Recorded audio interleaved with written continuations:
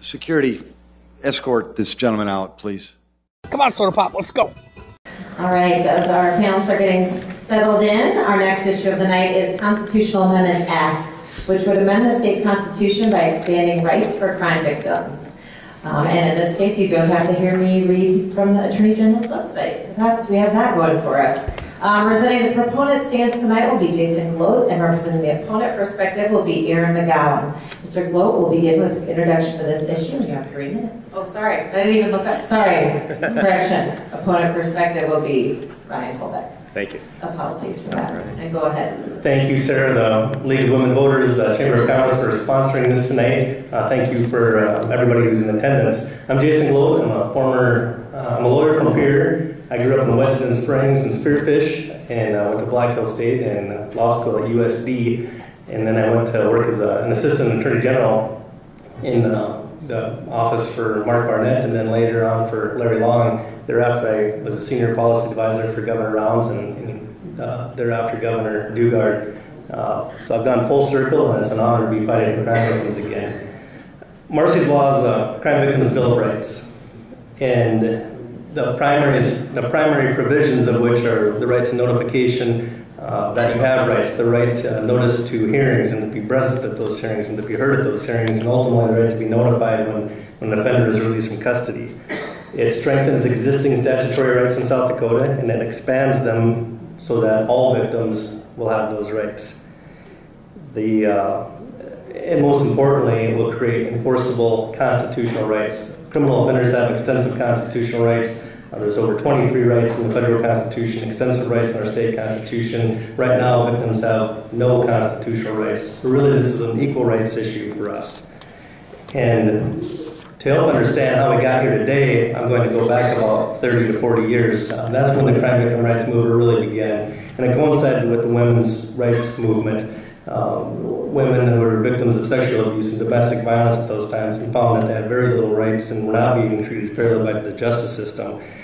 That culminated ultimately in with the forming of a presidential task force to study the justice system, and that was done by Ronald Reagan back in 1982. And the task force from that report concluded that the criminal justice system has lost an essential balance. The system has deprived the innocent, the honest, and the helpless of its protection. The victims of crime have been transformed into a group oppressively burdened by a system designed to protect them. This oppression must be redressed. And thereafter, that task force recommended 68 different recommendations, which included the foundation, the basic principles that are in Marsy's law's model language now. In its most sweeping recommendation, that task force proposed a federal constitutional amendment, and including the right to be present and the right to be heard at all critical stages of judicial proceedings for all victims. There are two very strong statements from United States attorneys in support of that. So the Department of Justice has a history of supporting constitutional rights for victims, and constitutional rights, whether or not victims should have constitutional rights, is a fundamental disagreement that we have with our opponents on this issue. I'm not going to say the name of the attorney until after, because I don't want to prejudice your opinion. This first one, a United States attorney, based on our personal experiences and the extensive review and analysis that has been conducted at our direction, the President and I... Sorry to cut you off. That was fast.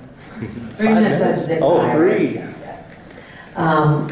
Thank you for the opening remarks, and now we're going to hear from the opponent, Mr. Ryan Kolbeck. Go ahead, 3 minutes. Thank you very much.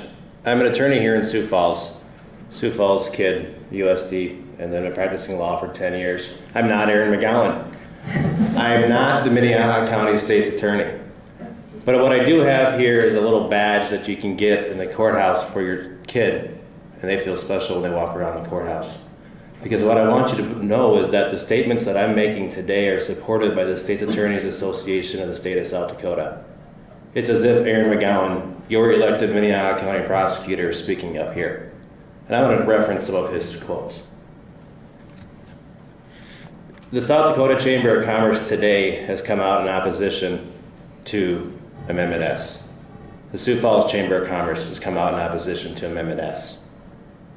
Why would the business community care in this criminal justice issue? It's really 3 reasons. 1, financial. 2, it actually can hurt public safety. And 3, local control. They listen to their local prosecutors, first of all.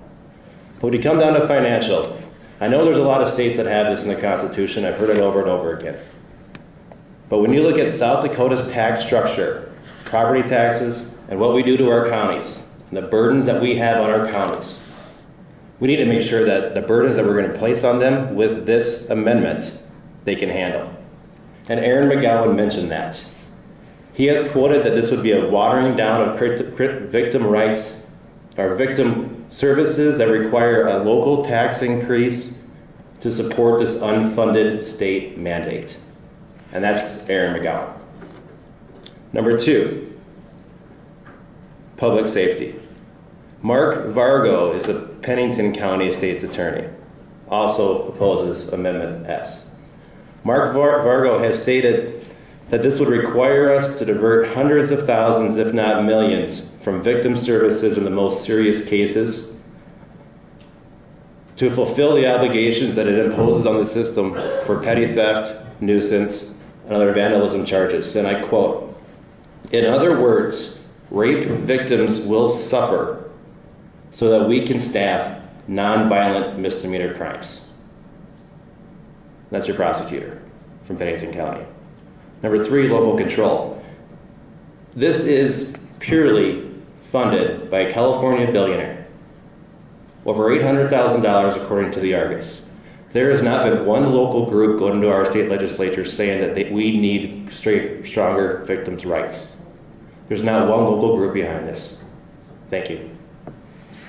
Thank you. Now we're going to turn to audience questions, and I'm going to have Mr. Glodt, you'll answer first, and then Mr. Kolbeck, 90 seconds response, and there is a chance for a 1-minute rebuttal. And we'll start and we'll switch who's going first in each question. So this first one will go first to you, Mr. Glodt. How does the South Dakota proposed bill differ from the other 32 states who already have such a law? The model language is comprised of language from across the country, and those other states have already passed constitutional rights, and also very similar to the Federal Crime Victim Rights Act that was passed in 2004. So it's very similar in a lot of regards, but the degrees of rights in those 32 states that have already passed constitutional rights vary from some rights to very solid rights. And this would be more along very solid rights for crime victims in South Dakota. Mr. Kolbeck? I did not know what happened, or the rights in 32 other states compared to this. I know what happens in South Dakota. And when I've talked to our county commissioners, they can't handle this because of the pretrial burdens that they have on this. Section 6 and 7, for example, require notice to victims of any kind of bail, plea, and sentencing for all crimes. Right now, and was your quote, I think the quote was from 1983. South Dakota Crime Victims Act was done in 1991, which has ensured that primary concern of the proponent since 1991 of notification for crimes. The issue is that our state legislature has determined that the notification should occur for those who are victims of violent crimes. This proposal expands to all crimes. And that's why the get-and-go manager is going to have to be notified before they can release somebody who steals a 6-pack of beer. And that's why, as Aaron McGowan has stated, this will paralyze the criminal justice system because we can't proceed with cases without providing notice to release, plea, and sentencings. So you could have 49 other states that do this, but this is going to be our county's burden to take care of this. This California billionaire will spend roughly $800,000 to put this on the ballot, but he won't spend a dime in 2017, 2018, or 2019 to pay for it. We will. Can I have a rebuttal? 1 minute. The 32 other states have passed constitutional rights for crime victims. Hopefully South Dakota won't be the last. Those other states prove that the opposition arguments just made are not correct in multiple different ways. This law has been in place in California for 8 years now, and it has not been a burden to their system. As I have a list of many prosecutors that have been practicing under Marsy's law would attest to. They say that it has not been a burden, and there is no evidence that it has any significant cost increase to the judicial system. Thank you. Mr. Kolbeck, you'll get this next question first. What if the person claiming to be a victim turns out to be making false accusations? For example, the fraternity boys were falsely accused. Wouldn't Amendment S make it harder to get the evidence needed in such cases? Yes. I don't have the amendment, every section right in front of me right now. But if you make a claim, and it's one of the fundamental errors of this, is that you're a victim off the start. However, it's a jury that determines who's a victim in our system. But the victim would get constitutional rights. One of the, I think it's 16 or 19 provisions in this, is that a victim can assert a constitutional right to not be deposed, against privacy, against confidential information, and the victim can proceed to assert these constitutional rights to not cooperate. So first of all, if you accuse somebody, then if you convince law enforcement that you're a victim, that person gets arrested, and now you have all these rights. The whole time this person's accused of a serious crime, you cannot do anything. You can assert a constitutional right to privacy and not do anything. Eventually that case will be dismissed and they'll be charged with false report, which is a Class 1 misdemeanor.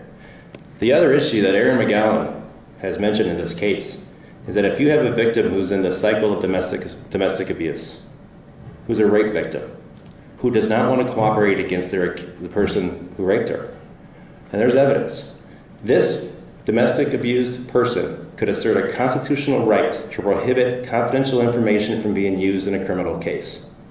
So Aaron McGowan may have difficulty proving a case against the rapist if that victim asserts a constitutional right. Thank you. Thank you. Mr. Glodt? In rebuttal, that's absolutely not the case. That provision regarding privacy has been in the Arizona state constitution for 25 years now. They passed that in 1990. If it were truly problematic, as you indicated, I think they would have had a lot of problems by now. It simply hasn't happened. And there's nothing in Marsy's law, again, that isn't already in current state law, federal law, or law in another state. This is all well-settled, proven law somewhere in some jurisdiction. And again, very consistent with the federal jurisdiction. There's nothing in Marsy's law that can abrogate and accuse Sixth Amendment rights. And I think that was miscorrectly stated. There's nothing that would impact the right of the accused. Any rebuttal? I don't think that was a question. The rights of the accused have been around since our founding fathers. And that is Article 6, I think, of our South Dakota Constitution, and it's one paragraph. So those who are accused have one paragraph of rights. This has 19 sections and 3 paragraphs. Our founding fathers thought it was appropriate that those accused have rights, and that's why they do. This is going to directly have constitutional implications where those decisions are going to be resolved by our Supreme Court. Because you're going to we have a constitutional amendment that allows for the right to privacy and to not produce information against the constitutional amendment, the right to confront your accusers. That conflict of 2 constitutional amendments is going to have to be decided by our Supreme Court. All while somebody sits accused and all while the taxpayers pay for it. Thank you. Next question. Rebuttal? Since I think he started, so you answered, then he got a rebuttal. So this one you'll start, Bill, and certainly you'll have a rebuttal if you want one. Exactly what rights will be given to victims that they do not have? And so the first 90 seconds is for the answer. Good question. Right now, South Dakota's Crime Victim Rights Act, first of all, is very weak and limited in scope. It's not enforceable. It's not a constitutional right. It sounds good on paper, but in reality, it's a very weak law. South Dakota has some of the weakest crime victim laws in the nation because of it.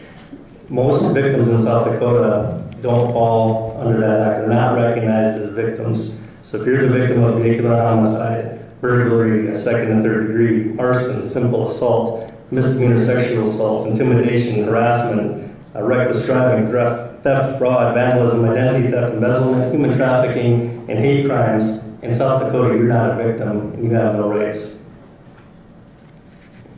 Go ahead. 90 seconds. Was the question which rights are afforded that are not currently in law? Exactly. What rights will be given to victims that they do not have?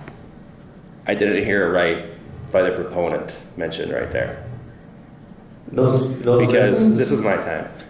Because the rights are already afforded in state statutes. They are in the Victims' Rights Act since 1991. The difference is who gets the rights. We're not adding rights. We're not adding something that people today don't have. But what we're doing is going to be expanding it to all crimes: petty theft, nuisances, vandalisms. I was the victim of a vandalism. 80 of us were here in Sioux Falls, right? One person was charged.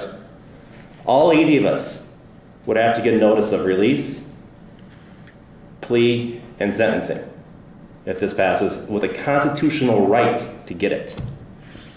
Right now, the legislature has determined that that's not an appropriate crime to afford all the victims' rights. If the legislators did determine that some crimes should be considered in the Victims' Rights Act, they can do so. The place to change this is in Peer. If vehicular homicide, grand theft, burglary, the different crimes that were mentioned needed to be included, why haven't they been to Peer? Why haven't the local rights gone to Peer and asked for them to be included? They haven't. This does not give us any more rights to victims. It's duplicative, it's already in state statute, it'll only cost the taxpayers more. Thank you. 1 minute rebuttal. I need to correct my statement. Marsy's law would not place any burden upon law enforcement officials or prosecutors or the judicial system to provide notice to victims. What it would do would guarantee that victims can invoke their rights to get that notice, and that would be accomplished through the statewide automated victim information notification system, the SAVIN system, which unfortunately until about a month ago we were one of only 5 states in the nation that did not have an automated system.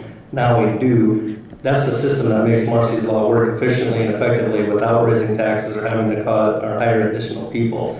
That's the system that all victims will be able to register for and get those notifications. Right now, most victims will not have access to that system because they're not considered or recognized as victims under South Dakota's law. Thank you. And we have more questions, and we have run out of time for questions, so I want to encourage folks in the audience that if the panelists are still around after the forum to ask some of these great questions. And this is where my job gets hard because I have to cut it off. But we're going to turn to closing statements, and we're going to start with opponents. Go ahead. We have 1 minute for a closing statement, Mr. Kolbeck. Thank you very much. I'm happy that Mr. Glodt mentioned SAVIN. SAVIN is now operable in 5 counties, and according to the Argus Leader, it costs $790,000, and it's operable in 5 counties. And it's not operable in Minnehaha County due to a computer glitch. So Minnehaha County doesn't have SAVIN. The day, if this becomes a constitutional amendment, I can tell you one thing: the constitutional rights don't wait for the technology to be in place. Constitutional rights start the day it's enacted. We can't wait for the funding for technology.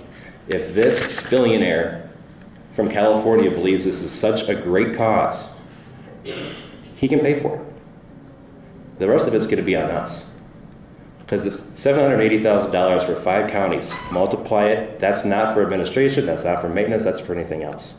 If changes need to be made, and there may be some, go to Peer. Thank you. Thank you. Mr. Glodt, 1 minute. The cost of SAVIN was an appropriation by the legislature several years ago. That will cover the entire state. That is the foundation. There are additional grants made to help counties line up with that, but there is not a significant cost in addition to that to make SAVIN available. This is about equal rights for crime victims. Again, South Dakota has some of the weakest laws in the nation. 32 other states have already passed constitutional amendment rights. They've proven that it will not raise costs significantly, yet it does provide meaningful rights to crime victims.